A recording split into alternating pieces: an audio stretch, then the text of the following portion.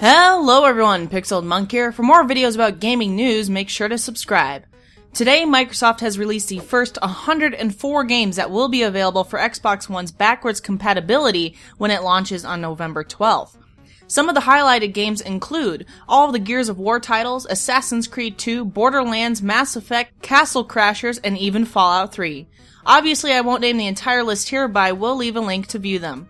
More titles will be added to the list in December, and it is confirmed that Halo Reach, Halo Wars, Call of Duty Black Ops, the BioShock series, and Skate 3 will make it at some point in time. This new feature will let you play older titles with gamers who own Xbox 360s. If you have any Xbox 360 digital titles that you own, and if they are a part of the backwards compatibility program, they will automatically appear in the Ready to Install section of your Xbox One.